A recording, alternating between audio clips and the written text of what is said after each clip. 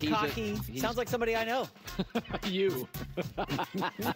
Listen, come on. We're having fun. All right, let's get started with, we love to talk about your favorite players. Bo Nix. He was in the studio in the run-up to the draft. He's in a big quarterback competition in Denver with Zach Wilson and Jarrett Stidham.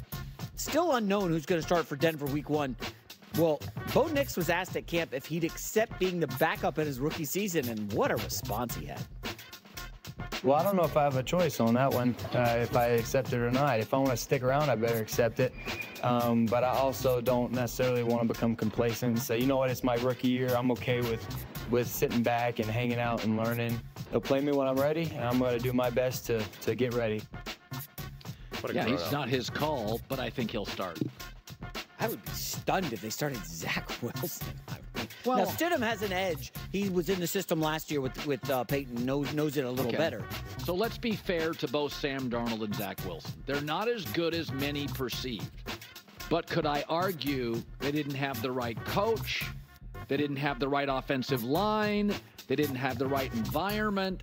So Sam Darnold, by the way, now is starting for an offensive coach in a wonderfully gifted Viking offense. Now we can make our final conclusion. Kyle Shanahan liked him, and all of a sudden, isn't it interesting? Whereas 2 offensive coaches have really liked Sam Darnold. Shanahan and Kevin O'Connell, who we love. Sean Payton likes Zach Wilson, and so he moves closer to home. So I'm just saying, environment matters. I had this discussion with John Middlecoff, my buddy, on my podcast, and I said this. If Jordan Love went to the Jaguars or went to Cleveland, he'd be a bust because he was not ready to play for 2 years. And in Green Bay, after 3 years of sitting with a great coach, he struggled in his first 6 starts. This league is overwhelmingly for quarterbacks situational. Now, if you're as good as Caleb Williams, maybe not, or if you're as good as Josh Allen or Andrew Luck, but I would, or maybe Mahomes, but I would argue that for most talented quarterbacks, first-round quarterbacks, it's situational. You don't think Lamar Jackson has benefited from that staff, that owner, that team, and that O-line and run game? So my take is Bo Nix got a break. J.J. McCarthy got a break. They got offensive coaches who will absolutely elevate quarterbacks with clear limitations. Yeah, okay.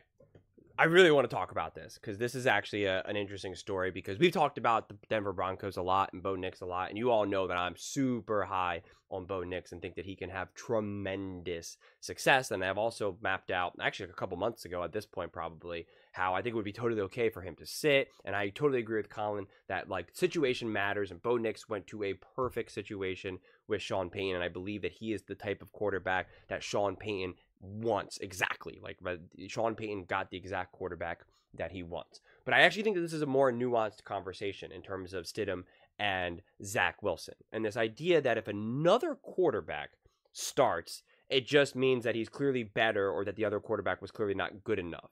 And I reject that notion in a lot of ways. It's like if Bo Nix doesn't start his rookie year or start from the top, it's not an indictment of like, I told you Bo Nix is not that good, or see, Sean Payton doesn't like Bo Nix, or Sean Payton made a mistake in vouching for Bo Nix and what have you.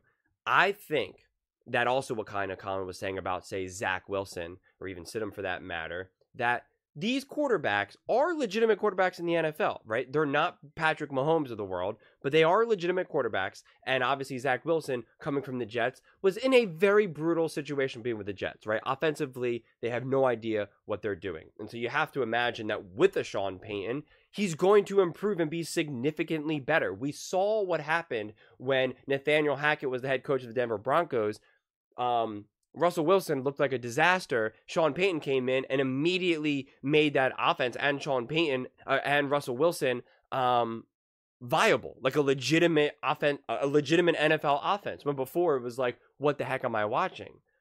So Sean Payton is going to have that effect on Zach Wilson, you know, and so I think that, of course, someone like Zach Wilson will have a leg up because he's been in the NFL for years now at this point. He's actually played multiple NFL games, right, for multiple seasons with different coaches in New York. Like, he's been around the block. He is an experienced quarterback.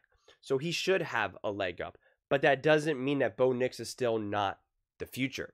I think what Sean Payton ultimately wants to do right now is win. He's not down to play games. He does not want to lose. I mean, like last season with Russell Wilson, he was desperately trying to get into the playoffs. And it's not like anyone, and you could be the biggest Denver Broncos fan, and I don't think, I'm going to, isolate too many fans here, but it's like, I don't think you thought you were going to win a Super Bowl last year, right? Or really make much noise in the playoffs. And yet he was still trying to get there because it's all about winning for Sean. There is no like, oh, it's okay if we lose for the next couple of years to build a team. Like, no. He wants to win now. And so it's not hard to imagine that no matter how high you are on Bo Nix, that at least in the very beginning of the season or just this whole year and to begin with, that Zach Wilson or someone else puts you in that position to do that more quickly. And to stabilize this franchise, to stabilize the offense, right? To make them be relevant again, to matter, to build an actual identity. And then once you have this identity, once you have the weapons, once you have the play calling, once you have all of this in place, then bringing Bo Nix into that as he's been part of that identity, but just on the side. And now you're putting him in the front. Like it just can be an easier transition. So I think like my suspicion is that people will see this, or especially if he ends up not starting, because people are so anti Bo Nix and Denver Broncos to begin with, and they're just going to use that to be, especially like someone like Nick Wright, to be like, I told you Bo Nix, it was a terrible draft pick. Sean Payton has no idea what he's doing. The Broncos are a disaster. Zach Wilson, and I feel that like I know that's going to happen. And the truth is like, just because if this ends up unfolding as it may, it doesn't mean that those guys are right in the slightest bit. Like there's just no evidence for me to suggest that, and for me to see that. And I see someone like a Bo Nix, and I see that press conference and see what he says, and I'm like, that's such a perfect answer, right? I mean, we've seen other quarterbacks have that question asked to them and just give awful, weird, overly confident, dismissive responses, like just not. And he's very much like, he cracks a little bit of a joke. He says like, they'll play me when I'm ready. Like he's just very mature in that regard. And that's exactly who Sean Payton wants as a quarterback, right? He is definitely like that more old school offensive mind where it's just like, I need to have a relationship where it's very much like, just it's got to be collaborative, but also like understand that like I'm the one that's the conductor here, right? Like no egos. Drew Brees had no ego there, and that's why it worked so well. Tom Brady didn't have an ego. It worked with a tougher, coach. And so to me, we're in this kind of transition period where we're kind of constantly looking at these various quarterbacks of what they can and can't do.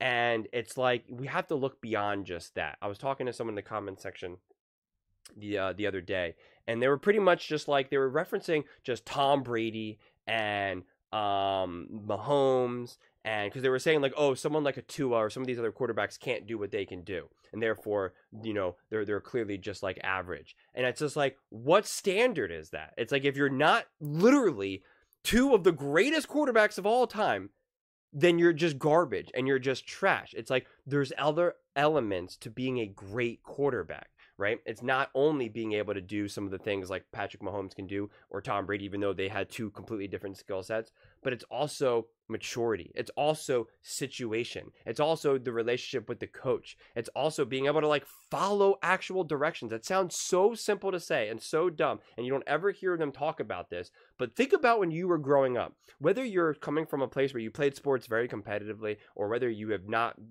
had the fortune to be able to play sports at a high level, and you're just, your frame of reference is like school, for instance. It's like, some people fundamentally cannot follow directions. They struggle to follow directions. They struggle to listen to their teacher, their coach, whatever. I played with players who were unbelievable talent, who've gotten drafted and played at very high levels, who could not follow directions. They just could not do it.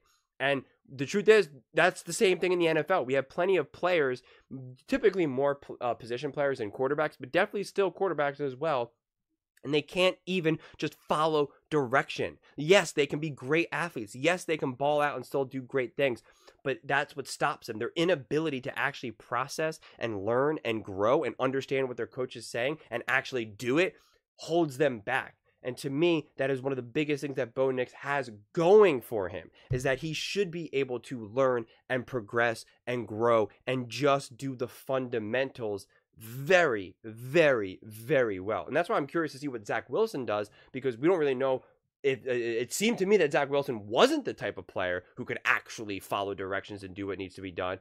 But in his defense, I don't know if there was really the right coaches there to actually, like, for him to listen to in the first place. And it's just like that's kind of how, you know, someone like Zach Wilson's career can kind of unfold in that situation. So I think this is a really interesting storyline and kind of like a more interesting spin in some of the other consistent Bo Nix, Denver Broncos stories that have been coming out over the last like few months, you know, leading up to the draft and after the draft. It definitely does seem a lot of people are super anti Denver Broncos and Bo Nix, which is so fascinating to me because I had no idea until I was making these videos, and I was like, wow, a lot of people are super anti Denver and especially Bo Nix. Like, so many people think that Bo Nix is just trash, overrated, not good. They just want to keep talking about his, you know, first years in college, and it's like, oh my God, I could care less what someone was doing when they were 20 years old. It's like, it's meaningless to me, like truly meaningless. So I'm just really excited to see how this finally plays out, and it's going to be funny to see the narrative and how people try to spin it, because I could totally see them just running with this and just saying, see, Bo Nix is clearly not ready, and even Bo Nix, I could see Nick Wright being like, see, even Bo Nix knows that he's not ready and not good enough, and like, you know, it's just going to be interesting to see what people have to say. But those are just my thoughts. I would absolutely love to hear yours. What do you guys all think? Do you think Bo Nix should start, even if he may not be the best option just because he's the youngest and still needs to be developed? Or do you think it'll be good for him to kind of sit back, let someone like a Zach Wilson or someone else who's actually has already like NFL experience kind of take over and then kind of insert him later? Let me know in the comments below. I read every single comment, so whether you agree with me or disagree with me, either way, let's get in some discussions, let's get in some fights, but ultimately, let's just have some fun. And please do consider subscribing. We are building an amazing community here, and I would absolutely love to see you part of it. I want to build something that we all genuinely feel connected to, something that we're really excited to be part of. I think we're well on our way to doing it. And please don't forget to give this video a thumbs up, as it really does help with the visibility and the algorithm. Thank you so much, and see you next time.